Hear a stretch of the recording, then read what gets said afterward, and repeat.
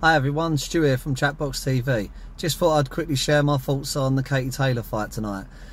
She's up against a 19-0 undefeated Argentinian girl, but she's 19-0, but she only had 2 stoppage victories. So she hasn't fought in Katie Taylor's class, so I'm expecting a very comfortable win for Katie tonight.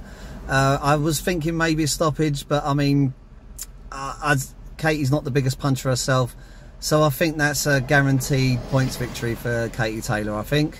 Let me know what you think, and don't forget to subscribe to the channel and see us on Wednesday for a full debrief of tonight's fights. Thank you. Bye.